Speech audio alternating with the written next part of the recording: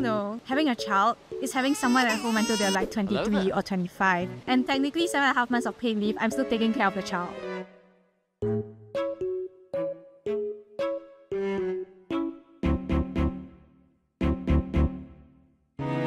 No way. Having a kid is so much more than just 7.5 months of pay. It's like 18 years of suffering. I think personally I wouldn't have kids just because of the 7.5 months. It's a lifetime of investment lah. It will drastically change my life. I think it would encourage me to have kids. If I have more leave, then I have more time to spend with my kids lah, obviously. But the issue is that there might be concerns whether our employers might think negatively of us. I do feel that, they're taking into account the fact that paternal care is needed as well, and it shouldn't just be on the maternity side. There's only so much we can ask the government to do. The rising cost of living, it really makes everything super difficult. Then you want to add one more person to the mix, like impossible. I think the government cannot really solve my worries lah. I'm just scared that I cannot bring my kids up well. I think seeing how society is like now, right, I think my worry would be like, what if my kids go astray, if they learn from a bad company? I think, well, definitely the government has a large role to play in incentivizing us to have kids, but I think it's a quite personal decision. So, it's a question of whether I can balance my other commitments, for example, my career, in terms of money, I would have enough money, whether in terms of my energy and my time, whether I would have all of those.